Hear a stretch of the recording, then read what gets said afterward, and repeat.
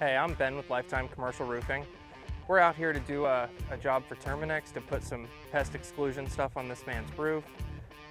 But we're gonna go over basic safety equipment for roofers, because roofing is pretty dangerous, and with the right safety equipment, you really don't have much to worry about. We're gonna go over harnesses, we're gonna go over, using a rope, the pitch hopper, ladder, and kind of the right order to do this stuff in, because we need to go up and measure the pitch of the roof to know how we're going to set up our equipment or whether we need it at all. There's a lot to think about before you even get off your ladder.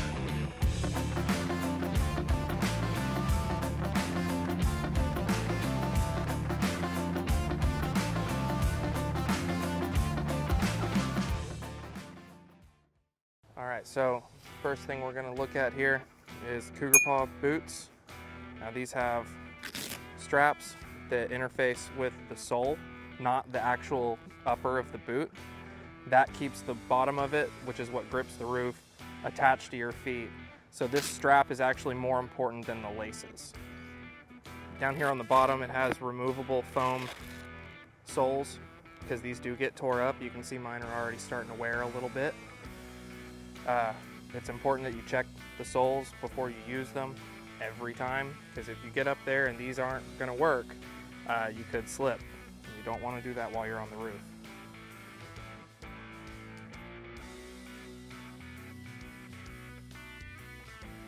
All right, having a good pair of gloves is important, whether they be, mechanic style gloves or leather gloves. I find leather lasts a little longer for me. Anytime you're using a harness or you're working on a rope or something, you want gloves, because you do not want rope burn, because rope burn hurts. Also, roofs are hot. So, if it's in the direct sun, sometimes that roof surface can be 150 plus degrees. So if you're climbing up a roof and you need to put your hand down to stabilize yourself or to work, you really want these. They are very important. This is a ladder hook. There's a couple different styles of them. You can get them from specialty places or even Amazon. That's where I got these ones. But you put this underneath on the top end of your ladder. I usually use an extension ladder, and then take the two halves apart so that it lays flat. And then this part goes over the rung, and this is adjustable up and down so that you can get a good fit on it. This goes between two rungs of the ladder, and then you put the wing nut on it, the washer and wing nut.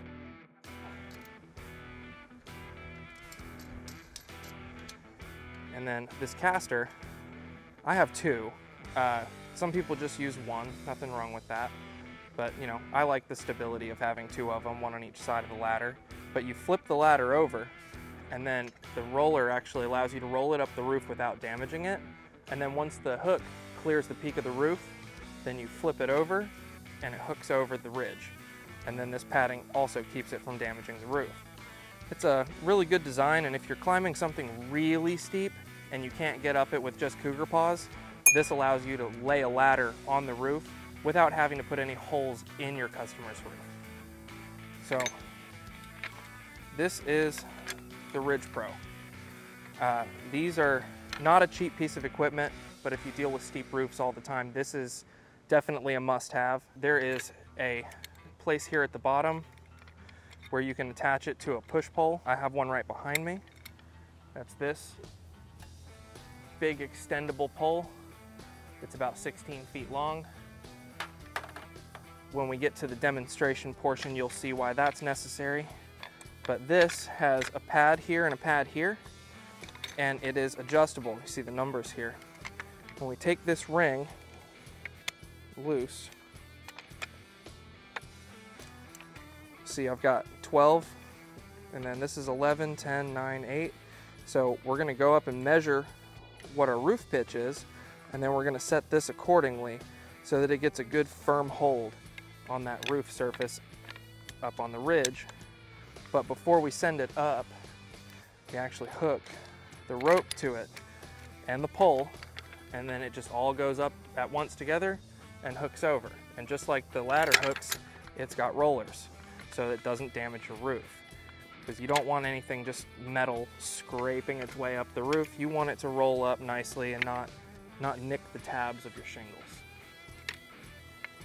So this is a pitch hopper.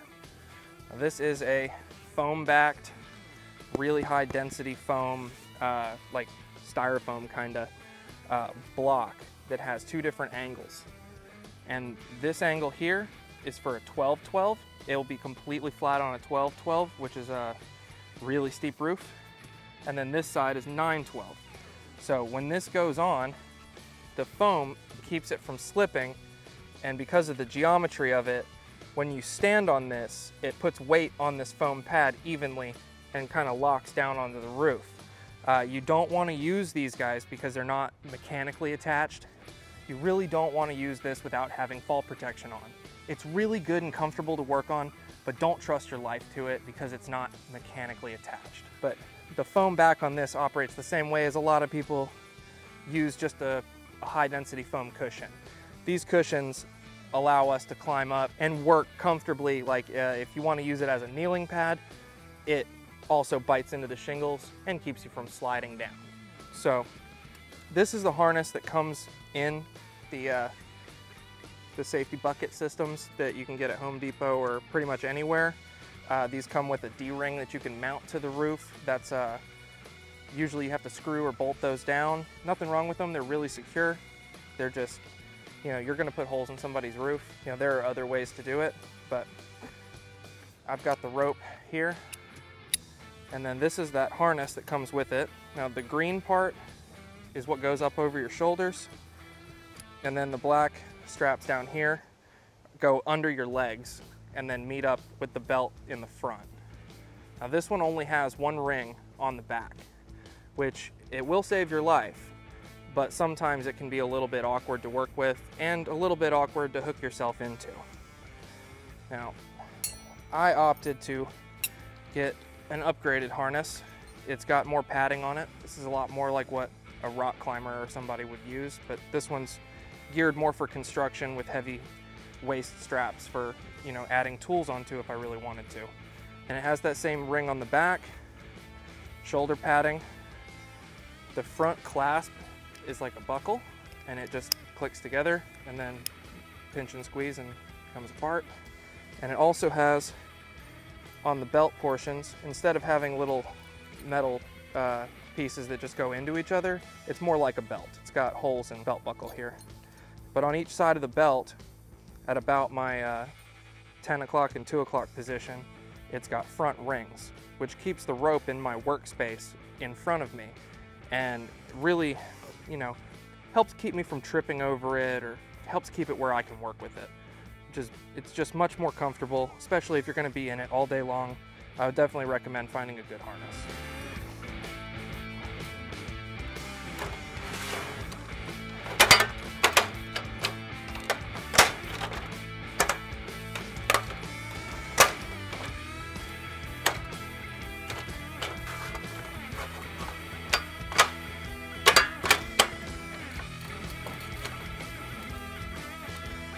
All right, so that's the ladder up.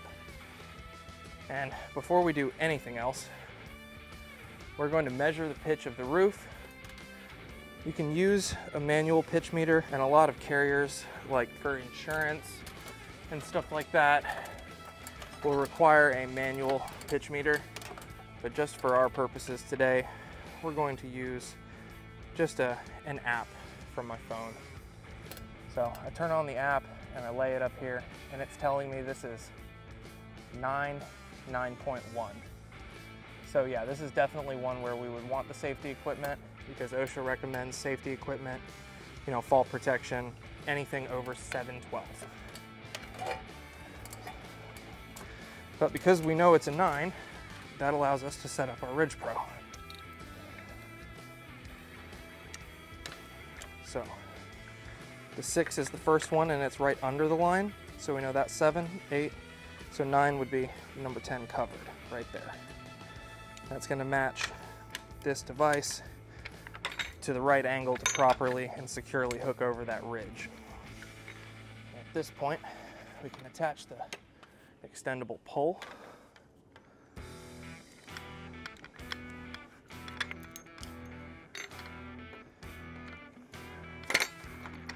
Anyway, so that's on there, and this push button allows us to extend, and every time it finds a hole, it stops. But I'm gonna leave it closed up for right now because we're not going up just yet.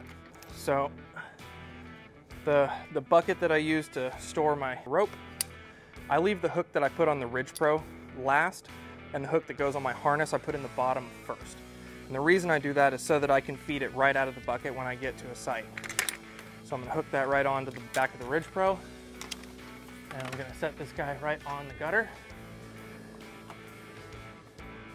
And then I like to check and make sure that the other end, where I have the knots in the rope, that my sliding climbing piece is actually all the way at the bottom, because I don't want this, while I'm pushing the RidgePro up the roof, I don't want this to jump out of the bucket and swing around, because you know, it's got metal hooks on it, could hit somebody's window or something.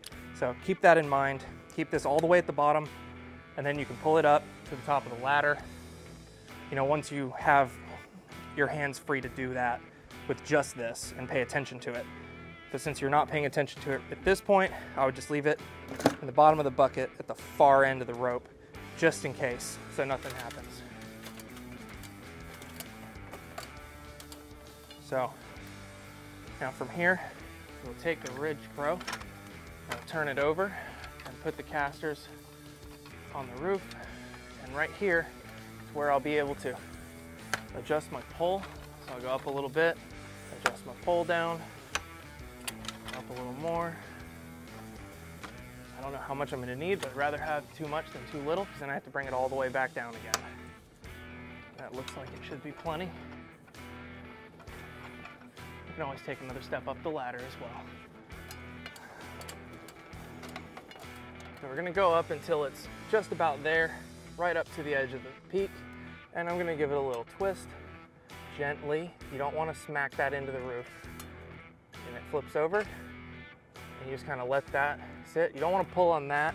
If you want to set it, you want to give it a little pull on the rope.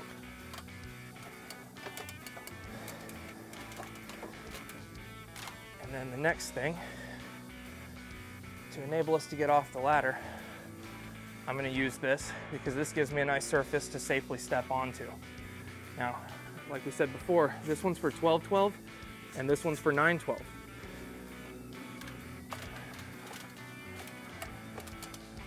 I'm going to set it about 1 tab from the bottom. You don't want it to be right up against the gutter.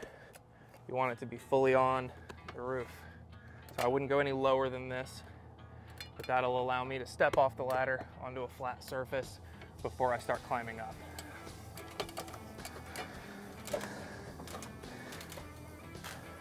So, shoulder straps over, hook your front and then your waistband. You don't want it super, super tight because you're going to be working in it, but you want it to be touching you. You know, you don't want to cut off any circulation or anything. And then your leg straps, same thing. You want to be able to move around freely, but you want them to be on you. You don't want them to be loose and floppy. If it's loose and floppy and you do fall, that's going to create a point where there's slack, and that slack gets taken up by the fall and you get whiplash. So don't do that. So legs, midriff, and then the top. And you can see my shoulders are a little loose, so I'll grab these here and here, cinch my shoulders down a little bit, and that's what we want right there. Nice and, you know, not tight, but touching me. And we'll go ahead and go up.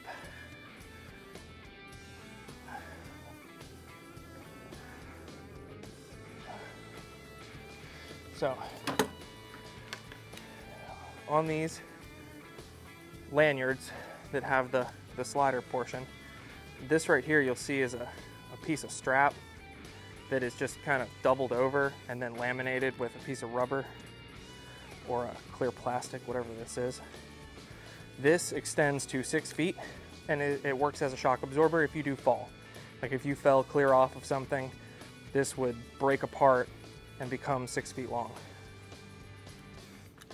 And then this part here, the buckle that slides, it has a little up arrow on it that allows me to know which direction, because if it's the wrong way and you fall, it will slide down. It does not work. It is a one-way thing. That's part of what this mechanism does here. So you squeeze that whole buckle, and we can pull some of our excess. We're gonna leave this rope on the ground for now, and I'm just gonna kind of climb up the ladder, guiding my buckle and lanyard along.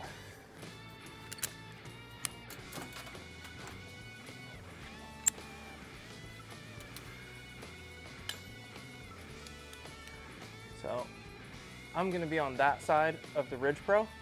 So I'm gonna take my buckle and I'm gonna put it on this side of my body just to kind of keep it organized and keep it a little bit further away. Like I said, I like mine up front because that keeps it in my workspace where I can get my hands on it. And it's also really hard to clip yourself off on the back. So this safety equipment is super, super important. And I also don't have somebody else to help me hook up. So I've got a little bit of slack here because I don't want it to interfere with me.